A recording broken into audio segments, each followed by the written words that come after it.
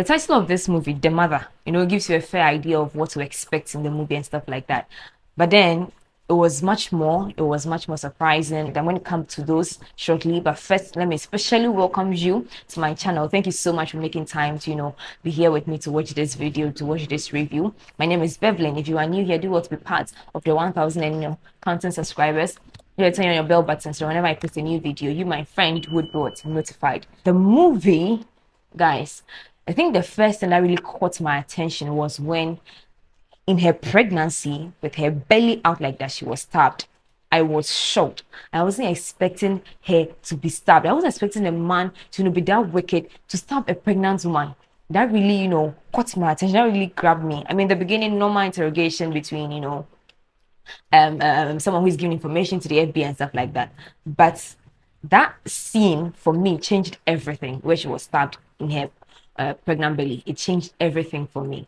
Okay, so that was one of the things that really caught my attention, got me to continue watching this movie. So the movie is basically about a mother who has to leave her child behind, and just for her own safety, for the child's safety, so she has to go into hiding. But then trouble brings her out again, come and protect her child. And she sees the child's hair just like hers.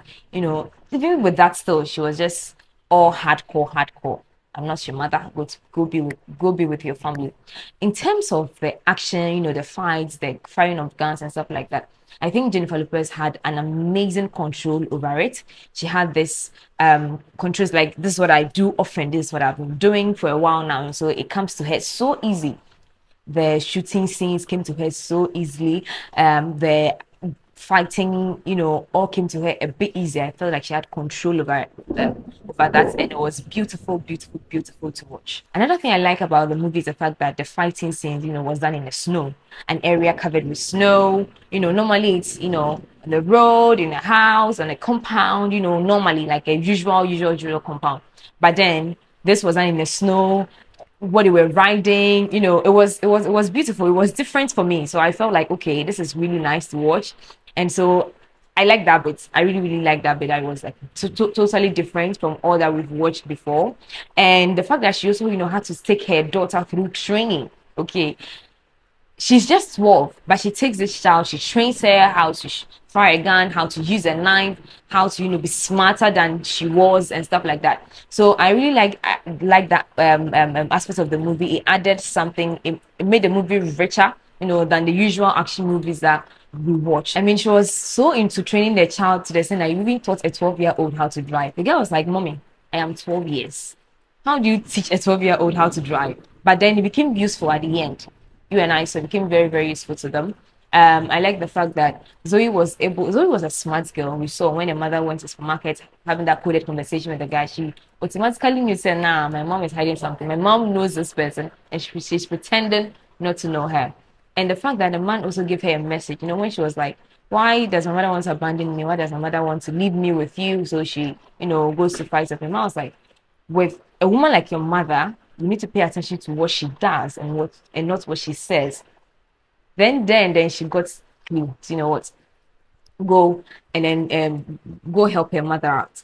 But then the mother didn't want her to be involved in all of these things, killing and stuff like that. So the daughter-mother relationship was quite unique to the story. She rising up to the occasion, Zoe rising up to the occasion to be a child who is able to defend herself and understand her mother was also quite beautiful. One thing that really pained me was the fact that we really see, how far William and then Jennifer would have gone if he hadn't died. I think he died too early in the movie. I don't know why the directors did this to us. I don't know why the writers did this to us, because I was expecting, we all saw how it was going to go. A relationship someday, but then they decided to kill the man so early into the movie. It was heartbreaking for me. I don't know about you, but it was really heartbreaking for me. I was expecting more, but they just, got us then and were like, "You guys, we're not going to give you what you are thinking." No. The ending of the movie was also beautiful. I mean, where the young lady came in, okay, helped her mother, killed that crazy man. The hug was beautiful. Now, Jennifer returning her own daughter to her parents was also quite emotional for me. I don't know about you. Now, the mother takes Zoe's mother, I mean the other mother, takes her on a walk, or they're just having fun to the playground. And that scene where she goes like this with her mother, it was so beautiful. The mother catching it. She's going to always be in the girl's shadow. She's going to be her protector. She's going to be her shield. I mean, I can imagine and look forward to how she would go spend time with her sometimes. I don't know if she's going to tell her parents about it, but I like how they ended. They have a good relationship at least. So the mother is going to be around. Jennifer is going to be around in her life, but it wouldn't be as it should be. But then it's okay. I understand. It's okay. She was adopted and stuff like that, and I like that Jennifer respects that adoption process. Yeah, she respects the fact that my daughter has been adopted by someone. So let me just be in the background and just enjoy watching her as she grows. I mean, the parents did a good job with her, so I mean, not a bad thing. So on the whole, I think the movie was simple, straight to the point. This wicked two people trafficking children, and then you are busted, and then everything goes haywire. I really liked it. It was just straight to the point. On the whole, I'm going to give this a 4/5. Yeah, the production was really good. The storyline was clear. The actors nailed their roles, and so yeah. Let me know what you made of the movie. Put that in the comment section.